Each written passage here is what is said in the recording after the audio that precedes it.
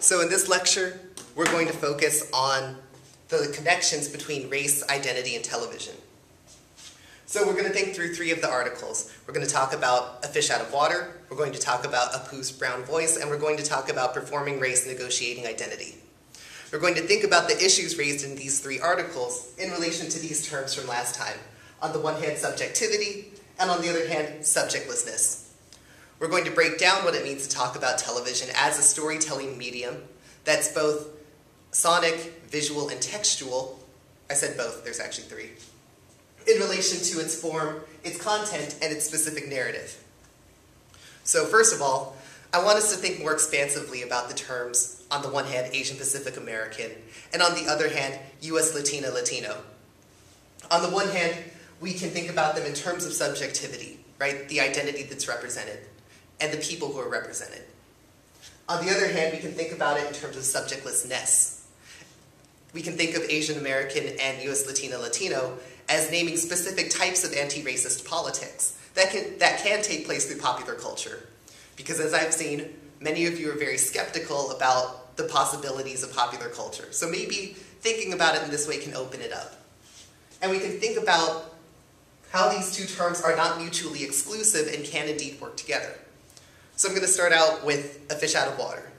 Because here we can see that based on the author's argument, maybe if you've watched more seasons of it, you can produce a more expansive argument that maybe contradicts this. But we can think about how this show is Latino, both in terms of subjectivity and in terms of the type of critique that it sends about previous representations of Latinas on TV.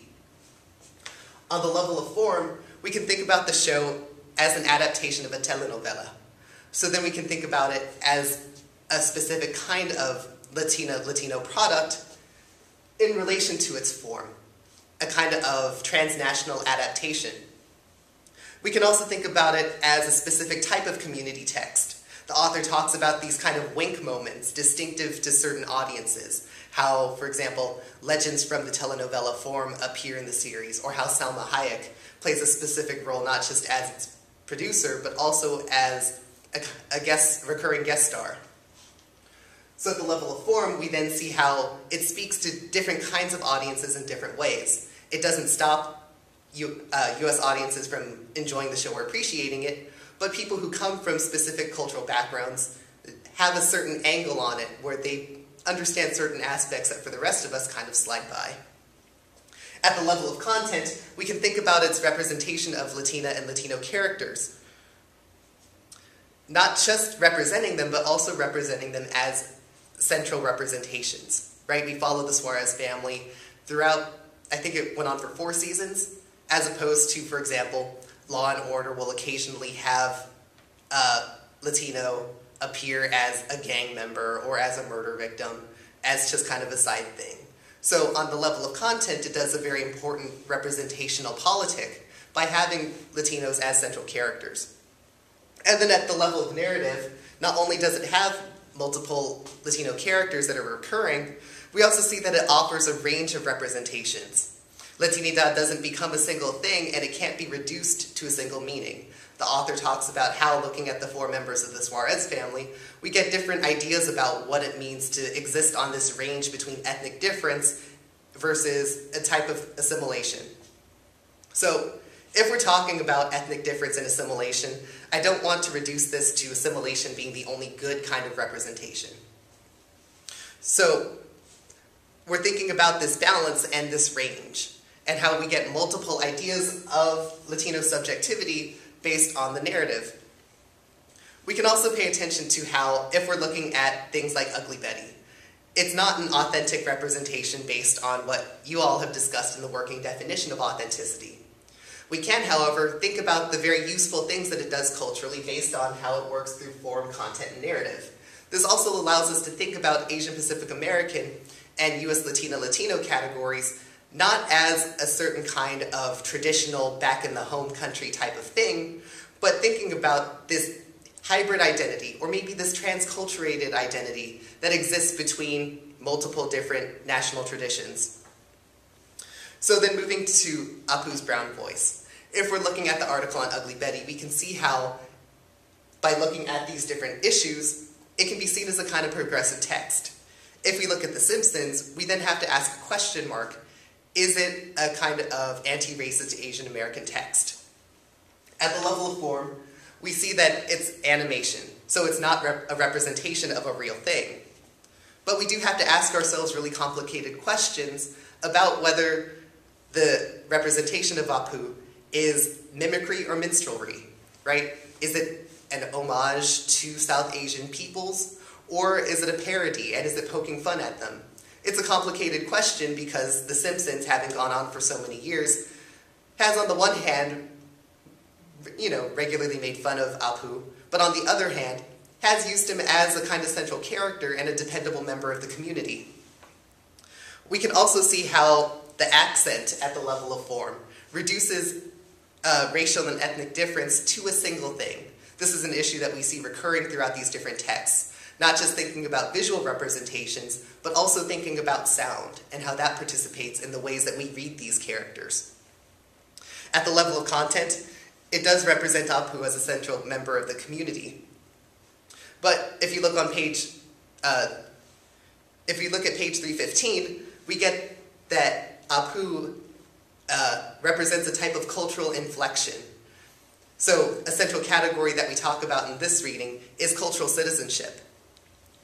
As we briefly discussed last week, cultural citizenship refers to other ways of belonging. We have legal citizenship, which is a very documentation-based process, but we also have cultural citizenship as a basis for judging who's in and who's out of the community, who belongs and who doesn't belong, who participates equally and who does not.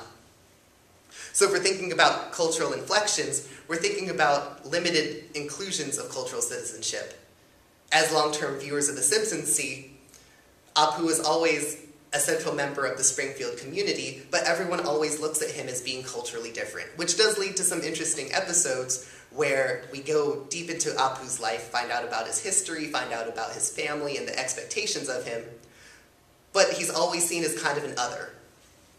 And at the level of narrative, we see how these representations of Apu get mistaken as the realities of actual South Asian Americans. We see how Apu becomes a cultural spokesperson, even though animation should lead us to believe that this is entirely a work of fiction. So even when dealing with this different kind of genre, because with Ugly Betty we're talking about mimetic representation, right? It appears like our reality. With animation, or for example science fiction, we're distinctly in a fictional universe, but we see how when people use these texts, they make understandings of the real world through them. And finally, performing race and negotiating identity. We then also ask a question mark about, is this a subjectless type of Asian American critique based on what these actors are doing? At the level of form, we can definitely tell that there's an underrepresentation of Asian Pacific American actors in Hollywood. And we can also see the difference that their individual performances make when we're talking about the types of stereotypes that they're expected to perform. So in that way, it can be kind of a progressive subjectless type of politic. But at the level of content, we see that what they are given is oftentimes stereotypical and offensive. So, I mean, we do see more Asians on TV nowadays, but we often have to ask ourselves, at the level of form, it's important, but at the level of content, what type of ideological regulation does it participate in? So, again, we can see that resistance is not the same as agency, because for resistance to work through popular culture, form, content, and narrative would need to work together. But we can see that based on what these individual actors do, they each exercise a very complicated type of agency. So we can understand agency is taking place against the type of structural and institutional forms that they deal with. Structural referring to this macro level expectation of what we have of Asian and Asian Americans, and institutional as referring to the specific norms of Hollywood. And finally, at the level of narrative, the actors too have a deep discussion about the accents that they're expected to perform and the types of appearances that they're expected to have. So we can see how these representations, like Shilpa Dave argues, map onto hierarchies of difference. On page 254, there's a very interesting discussion of the term stereotype, We can see how it works through a binary structure, and we can also see how it reflects inequalities of power. So it's an issue of thinking about difference versus otherness, representing Asian American identity, but not making it something that's marginalized and excluded.